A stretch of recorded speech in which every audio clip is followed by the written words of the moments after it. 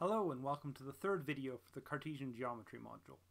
In the previous video we worked on the equations of lines, what the equation of a line meant, the slope-intercept form, how to interpret that.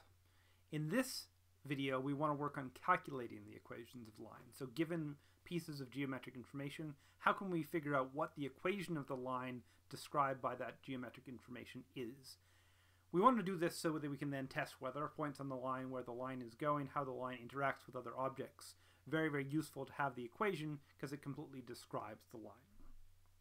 If we're given the slope and the intercept, then everything is automatic. We just take the slope, put it in where m should be in the slope-intercept form, take the intercept, put it in where b should be for the slope-intercept form, and there's your equation of the line.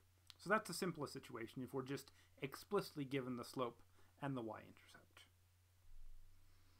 If we're given a slope and a point, it's not quite as straightforward. We can still take the slope and put it in where m would be in the slope-intercept form, but then b is unknown. However, we have this point, and we can take the y-coordinate and put it in for y. We can take the x-coordinate and we can put it in for x, because the point has to satisfy the equation of the line. But then, the only unknown here is the intercept b, and we can solve for it. 4 times 2 is 8. We can subtract 8 from both sides of the equation, and we can solve to see that b should be -6. And then we can just replace b with -6 and get the equation of the line. So the slope part is the same. We use the point then to determine what the intercept should be. That gives us the equation of the line. Finally, we can be given 2 points.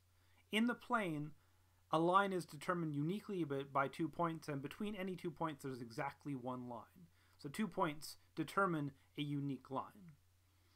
We sort of work the same way. We want to figure out what the slope is, and then we want to figure out what the intercept is. So the slope is given by rise over run, which is given by the difference in y, in the height, divided by the difference in x.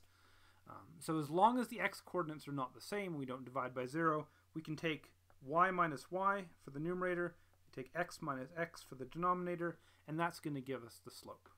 We calculate this. -5 minus 1 is -6. 3 minus 1 is 2. -6 divided by 2 is -3. So that gives us the slope. And then we put the slope into the slope-intercept form. Slope calculated by rise or run. Slope goes into the form. And then again, like the previous situation, b is unknown. But we have 2 points, and either point will work. Both points should satisfy the line. So doing this with either point should be exactly the same, should give you exactly the same intercept. I did it with 3 and -5. So -5, I put that in for the y-coordinate. 3, I put that in for the x-coordinate. -3 times 3 is -9. Add 9 to both sides, I get that b is equal to 4. And the equation of the line is y equals -3x plus 4. If I'd put 1 in instead, that would also work. We see that 1 does in fact equal to -3 plus 4. 1 does in fact satisfy the equation of this line. So at this step, when you're solving for b, either point should work. If the points give you something different, then somewhere a mistake has been made. And this is how we calculate equations of the lines, from either given explicitly the intercept and the slope, or a slope and a point, or 2 points, which are the most common ways of describing a particular line in the plane.